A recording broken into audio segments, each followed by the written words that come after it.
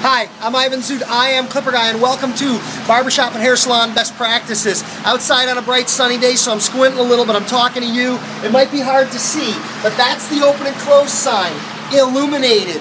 You want to hang an open and close sign, whether it's an electronic one or a plain one hanging on the door. You want people in the parking lot to know that you are open. You want people driving by to know that you are open. We talked about opening on time in another video, but you want to communicate very clearly that you are open to do business. There's nothing worse than somebody driving up, pulling up, getting out of the car, walking up to the door, grabbing the handle, and then realizing, no, you're not open because you're closed on Mondays, or no, you're not open because it's after 6 o'clock.